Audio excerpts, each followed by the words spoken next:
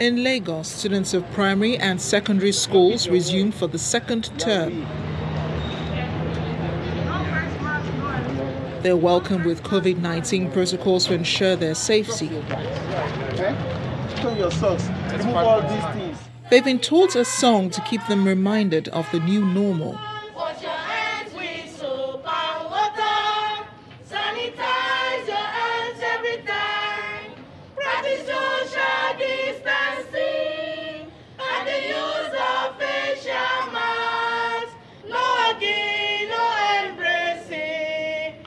Simply with your elbow cupped. All the teachers are on ground.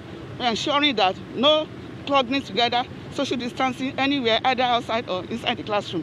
That's why we have 30 in the class. No hugging. We have told them the implication of COVID-19. It's not that they hate them, but just to avoid unnecessary illnesses.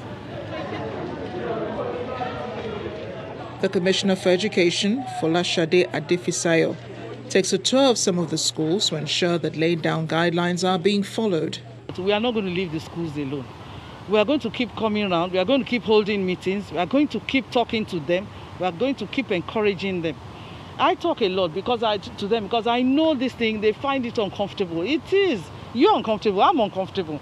But like I keep asking, is it better to be uncomfortable and alive?